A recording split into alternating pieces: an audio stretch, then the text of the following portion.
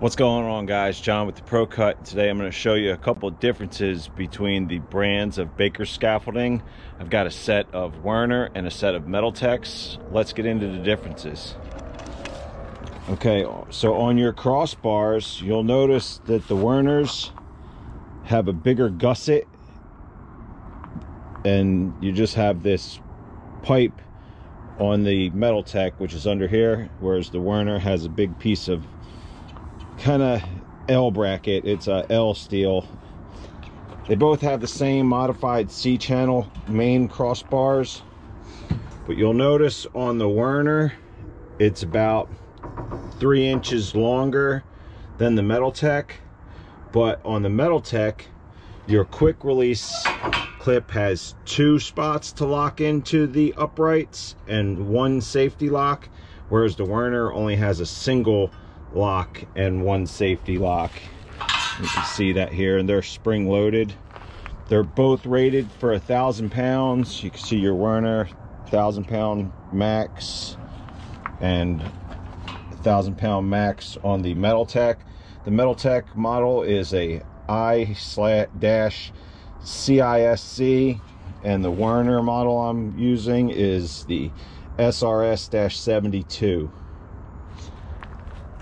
Also on the Metaltex, there's a pin tab that locks the floorboard into place, or the walkboard, whatever you would want to call it, whereas the Werner doesn't have that. They both have the same style spring locks for the walkboard. And then on the Metaltex walkboard, the metal is a C-channel that's screwed on, and it's a 3/4 inch ply, whereas the Werner is just an L bracket and it's 1/2 inch ply, but the Werner has metal supports in the center as well. Let's see if I can show you them. There you go. Making it a little bit stronger since they're using thinner wood. They both weigh about the same, so I really don't have a preference one way or the other on that. I do like the double lock spring clip on the Metaltex better than the Werner, but other than that, it's pretty much the same. The wheel casters seem to be about the same. These are the Werners. The Metaltex are about the same. They just don't have this sticker on it. They all look the same. The uprights are pretty much identical. And then I have a Wen branded, which are the orange ones, for my outrigger set and my safety guardrail set. And again, those casters are pretty much the same as well, and they are locking casters.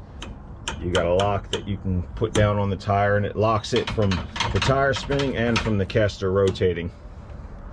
So all in all, pretty cool setup. I had 1 set. I bought the 2nd set for a job that I was doing this past week, and it worked out well. I will say they are a little sketchy to walk on at first, but you do kind of get used to them as the day goes on. Thanks for watching. Hopefully this comparison video helped you out a little bit in making your decision on which scaffolding to go with. Like I said, they're all pretty much the same, and they are all compatible, so you can try different brands and they are able to be used together. Like, comment, subscribe, share with your friends and family. Have a great day.